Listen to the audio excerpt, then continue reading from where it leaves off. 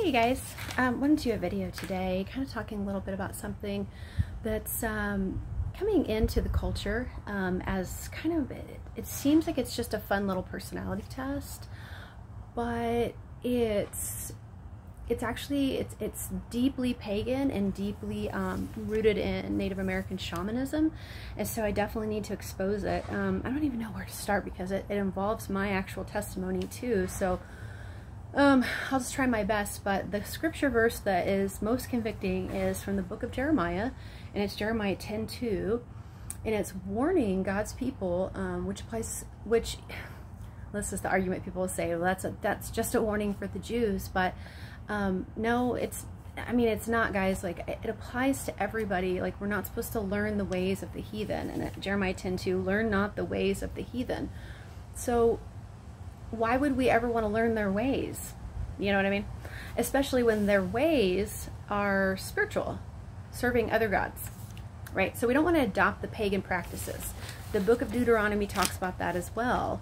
The Lord warns about adopting the pagan practices when you go into their nations. Okay, so I will put the verse on the screen for that one. I just know that one because the book of Deuteronomy, so many of us that Jesus saved from the New Age, that was the book that we were heavily convicted about. All the spiritism, the mediumship, the psychics, the witchcraft, everything, it's all in there.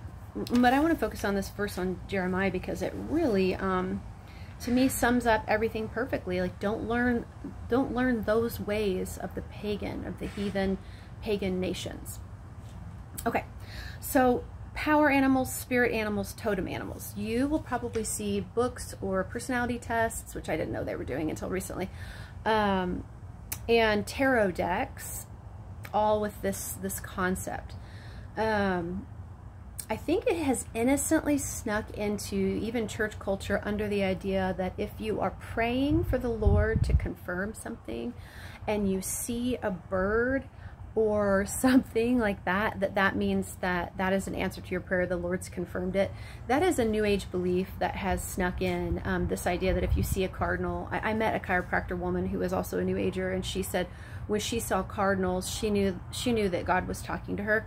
So, and she was actually Jewish, but New Agey, right? So again, I don't know where this belief came from, but it's just a belief that if you see a certain type of bird that you love, that's God getting your attention. So that's a New Age belief, and I'm not saying that the Lord can't use any of His creation to get your attention. And I certainly know that when we come out of the New Age, when Jesus saves us from the New Age, sometimes there's some confusion with that, because I had a whole chapter in my testimony that I originally had it as a blog, but then there was so much in it that I just needed to get out, and it was witnessing to New Agers at that time. So I did that for like a year, and then now I'm warning the church. But I had a blog up for a while. But anyway, there was a blog post I did. It's no longer available, but it was this idea that it was a couple months after I was saved. I was really confused about birds, because birds were my spirit animal. Sorry for my eye. I'm having some eye problems with my glasses. They're really strong, and it's caused my eye to kind of droop. So I'm really embarrassed by it, but I gotta do this video, so whatever. But anyway, okay, so I was like a couple months saved, and I was thinking that there was a hawk that I thought that God was sending me a message from the hawk. Now, you know, former New Agers, former witches that Jesus has saved, praise the Lord, are gonna have this common theme, you know, and it gets confusing a little bit in the beginning. So yeah, that's all I'm gonna say. I'm not saying that we weren't saved. I'm saying it takes a while to get sanctified of some of those things, and a mature Christian would not assume that a bird meant something. So these are asking for signs or confirmations that the Lord does give us, but, and you know, here's the thing, maybe a brand new Christian who's a former New Ager, a baby Christian, it's possible that the Lord could use that and speaking to their understanding. So I'm not debunking someone's testimony that came out from the New Age and that felt that the Lord gave them a sign about something. gosh, I'm not debunking that at all. What I'm saying is, as a mature Christian, just because you see a bird or a cat or a dog or whatever it is that is your favorite animal that you feel drawn to, it doesn't have a spiritual significance in that way. Okay, so let me talk about what shamans believe and what witches believe, because this is a witchcraft, Wiccan, and shaman, a shaman belief. So in the New Age, the idea is that if you're constantly seeing a certain type of animal, it means that you have a power of some sort of that animal, or there's something that animal it represents in your identity. Like, oh, my paper just flew out. Oh well. So for me, it was crows. I believed that crows were somehow, they were seers. This is the belief. Okay, this is not true. This is the shaman witchcraft lie or deception, is that crows could see into the spirit world. And so I saw crows everywhere, and I always thought they were so interesting and powerful. And so I started collecting crow feathers, and I started thinking that I could see into the spirit world. Then I started doing tarot, and I was like, yeah, the crow is my spirit guide. Like it has messages for me. Or I would use it, like if I saw a crow, I thought it was confirming God's message for me. Oh, anyway, I think I think the devil basically, he appears as an angel of light. Number one, the Bible tells us that. And when you love animals and nature and stuff, like, you know, it's just easy to deceive. It's so easy to deceive all of us. So that's kind of what happened to me. And then, but it's even sneaking into the church. I've been seeing people talking about the Elijah anointing and saying that if you see crows everywhere, it means you have the Elijah anointing, because ravens fed Elijah in the Bible. So no, that is a witchcraft belief. That is a pretty classic witchcraft belief of assigning a spiritual meaning to seeing animals. And, you know, just because Elijah had crows feed him and the Lord had crows feed him doesn't mean that he walked around seeing crows everywhere thinking that it meant something. So do you see how it's a subtle twist of Scripture? It takes Scripture and then it twists it just a bit. It's like a half-truth. And that's what the devil does. Those are his schemes that we have to expose. Okay, so the other belief, the other belief is a Wiccan belief, and the Wiccans call it familiars. So they believe the same kind of thing. It's the same concept, that if you see an animal and it crosses your path frequently, then that's your familiar, which means that's like a spirit guide that protects you. So in the New Age, I very much believed that cats were my familiars, which is very common for witches. I had a cat, and I believe she protected me from demons. That's what we believed before Jesus saved us and showed us the truth. Jesus protects you from demons. He's the only thing that casts out demons. Demons flee from his name. They know who he is. And he's trying to get your attention through this video. I believe it. So cats are comforting, because I mean, I love cats still. And the devil knew that, and that's why that's why this stuff flourishes. This like superstitious pagan witchcraft shaman, these beliefs flourish because people love animals. Animals are such a gift from the Lord. They're wonderful little creatures, but we don't worship the creature. But that's what witchcraft and shamanism does. It worships the created or the creature rather than the creator above in heaven. Amen. And if we turn to those four elements or those elemental spirits, and we give credence to those beliefs, and we believe in that, and we deny that the creator, Yahweh, right, and that his son Jesus and God is the Trinity, if we deny that and we say, you know what, I believe that the natural world or the creatures or the created, I believe that they have power.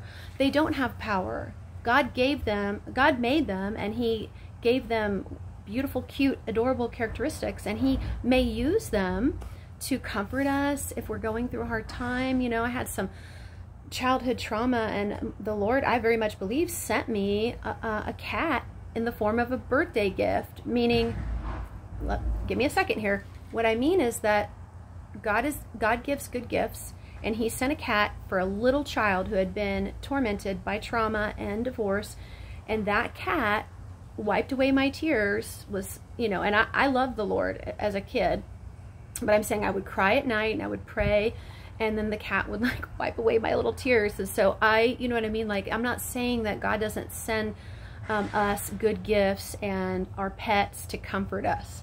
What I'm saying is that don't make the leap from that to believing that that cat or dog is going to spiritually protect you or spiritually give you their powers. So it's really, really tricky, this New Age stuff. It takes something that's beautiful and a gift from the Lord, like nature or animals and stuff. And I mean, like, you know, plants have natural qualities that the Lord gave us to help us, to, you know, natural healing and things like that. But then the witchcraft, Wiccan world takes it and puts like power in the plant as if the power and the vibrations of the plant are healing us. No, the Lord created that plant for our use to help us, right? Just like food. But that doesn't mean the animal or the plant in and of itself has power. So this is kind of what the shaman Wiccan belief is. And so I just want to sound the alarm, ding, ding, ding, ding, without being over the top alarmist, and just say we live in a pagan world. We have to be careful not to learn the ways of the heathen, and don't let those beliefs kind of invade. And certainly these personality tests, you know, they can get kind of out there. And I think that I didn't even know that was creeping in with personality tests. So this is a really short video. And please feel free to give me your testimony. Any former New Ager knows what spirit animals, power animals, totem animals, spirit guides are. Although, side note, at the very end of this video, spirit guides are a bit different than familiars, totem animals, and spirit animals.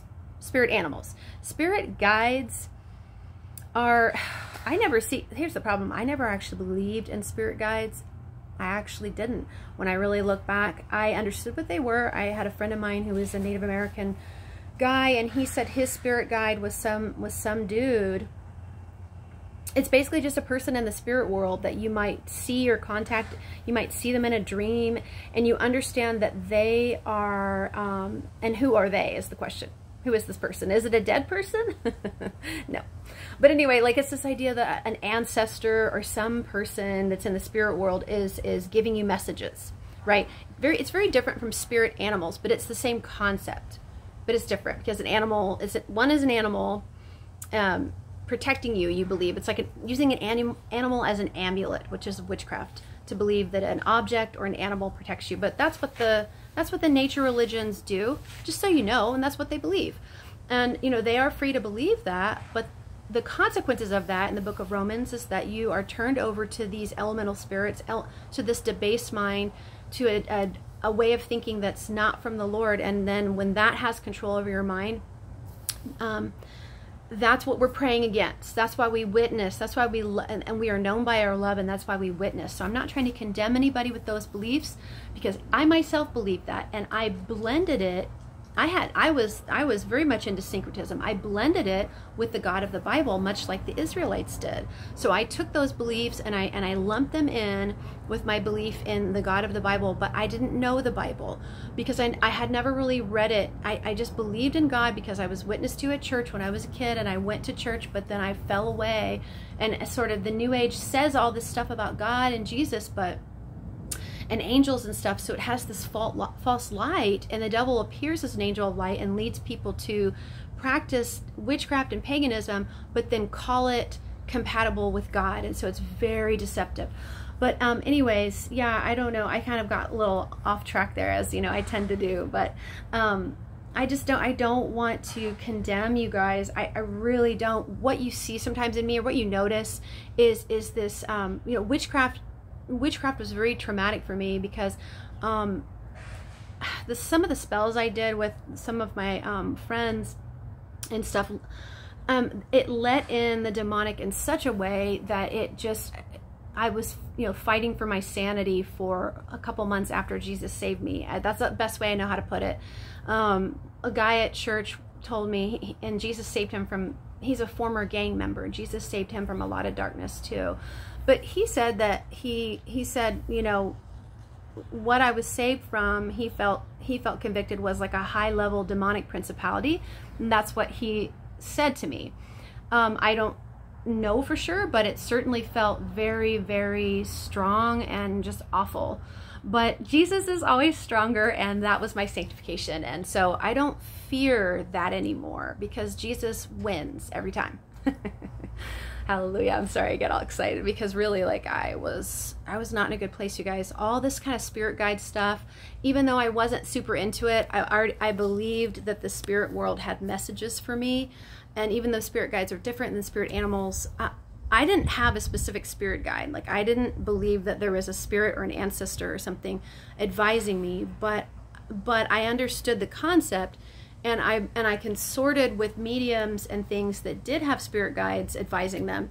And every time I would call a psychic or psychic medium, which I was addicted to really heavily, it would turn on me. Or every time someone would try to do energy healing, it would turn on me. So for me, it started to just be, poisonous. It was awful. And but anyway, I hope I've explained the difference between spirit guides and spirit animals. One is an ancestor or somebody in the spirit realm, which is honestly, they're not who they say they are. Okay, this is for the practicing New Agers or practicing pagans. These spirits are not there to help you. They are there to lead you astray. They're not who they say they are. And have you noticed that they always point away from the Jesus of the Bible? That's maybe a way to kind of be asking yourself, like, who are these ancestors? Who are these people who say that they're there to help me? I just want to gently say that. So yeah, but for the Christian and in the church, let's warn the youth group about this kind of stuff because it's sneaky. All right, I hope this blessed your day. Bye, guys.